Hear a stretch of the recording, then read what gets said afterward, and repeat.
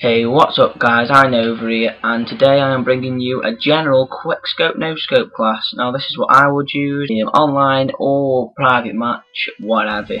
Now this might not be suitable for you, but this is what I would use. You won't be putting obviously sniper rifle.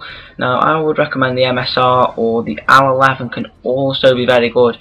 As they are bolt action, I much prefer bolt action. Going on to the proficiencies, I would use imp. Seems to be less hit markery. Hit markery, is that even a word? Hit markers, yeah. I would also recommend extended mags. Yeah, doesn't matter what camo, I'll put gold on. And secondaries, you're not really going to be using them unless you pistol switch a lot. So I'd stick the magnums on because they're my personally I really do good with them. Say someone starts sweating on your drop shot, you don't want that, you just want pistol them and get them out of the way with.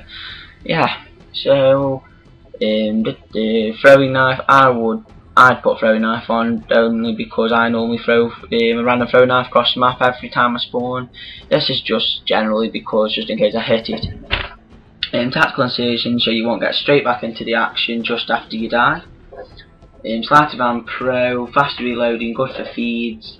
You can use extreme conditioning, it's completely up to you, it is entirely up to you, but I would really recommend sleight of hand.